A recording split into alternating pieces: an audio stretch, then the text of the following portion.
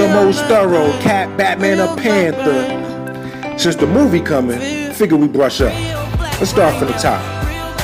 Wakanda, a futuristic African nation that has never been conquered by colonialism, is a technological mecca built on magic and metal where disease and poverty are non-existent.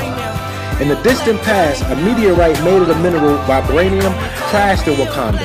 Knowing the world would exploit Wakanda for this valuable resource, Black Twitter side note, U.S. government somehow made Captain America's shield of vibranium.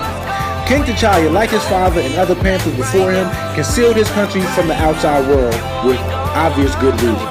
Jack Kirby and Stan Lee introduced the Black Panther in Fantastic Four 52, July 66, predating the Black Panther party. He was the first black superhero in mainstream comics. Almost no black heroes were created before him, and none were actual superpowers, not even in all-Negro comics. 1972, Fantastic Four 119, he fucked with the name Black Leopard to disassociate with the Black Panther party. They decided that wasn't the way. He received his first starring feature with Jungle Action #5, July 1973. Panther's Rage was the first comic created as a complete novel and is a 200-page history of Wakanda.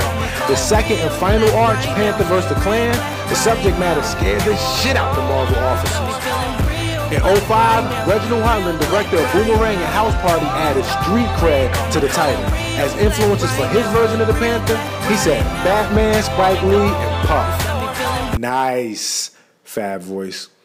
He bagged Storm, his longtime sweetheart, and put a ring on it, was almost bodied by Doom, lost his crown, and his personal guards, and the love of his people, and now sits at the head of the Illuminati with Reed Richards. Yo, this movie is gonna be so fucking hard. And now you know.